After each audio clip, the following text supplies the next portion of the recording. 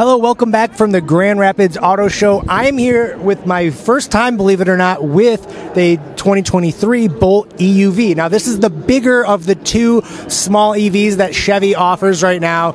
These are getting easier to find, but they still are a bit of a wait if you're looking for them.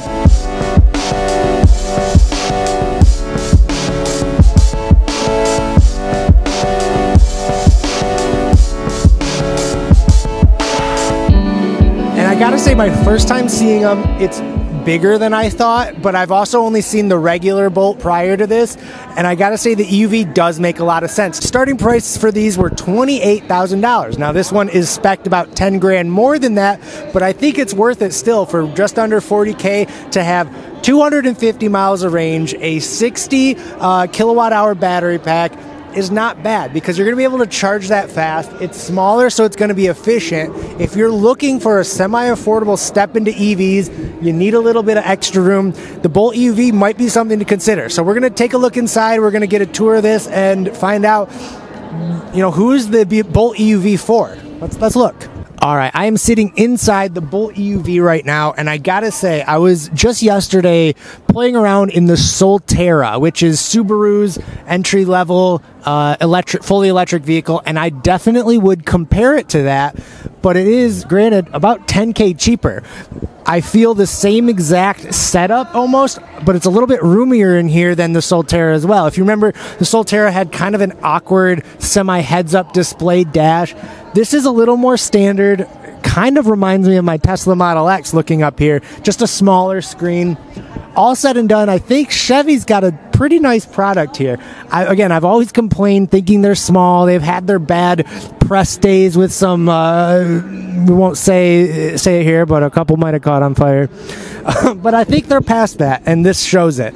So we have Super Cruise. We have everything on this. We've got a moonroof, which is actually pretty big. We'll take a look at that shortly. And a gorgeous, what I would say probably is like a 13-inch screen, maybe 14-inch. It's great. All said and done, I really enjoy this. If you've been in a Blazer, a Chevy Blazer, this is probably the exact same size. A Trailblazer, not a Blazer, sorry.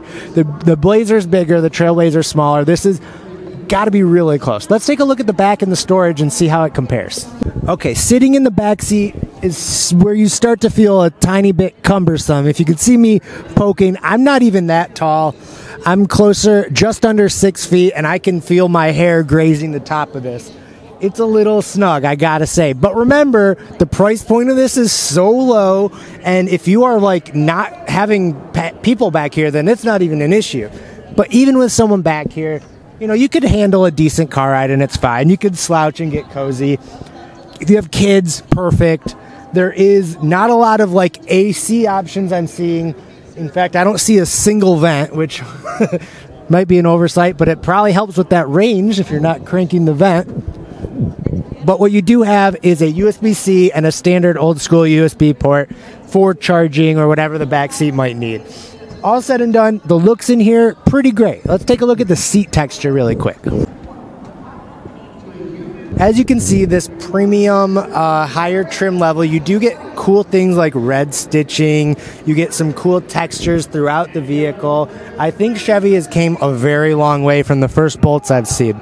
Granted, it still is very affordable, and they do kind of squeak by. There's not like a mix of textures throughout the door. It's pretty basic, and like I said, I'm kind of shocked that there's no air vent back here, but it might be small enough where that's not an issue. You do have a pretty gorgeous moonroof, though. You got to give it up for that. Okay, let's finally look at the trunk. Okay, so the last thing we have to look at on the Bolt EUV is the trunk space. And this is where you're probably going to be not very thrilled if you're looking for storage. If we look down here, you guys are fine. So as we open this up, there is actually a decent amount of cargo down here. You could probably fit, I'd say, like 8 shoe boxes if I had to estimate. It goes through there, similar to a Tesla, but not as deep. But it is the saving grace for this trunk, because when you look at this, what is that? Probably only like a couple, like 2 carry-ons could fit back here. It is, here, let's get a little closer, I'll show you.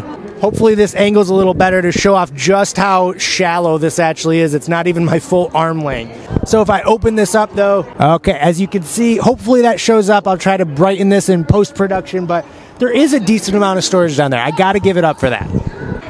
Okay, so all said and done, who is this vehicle for?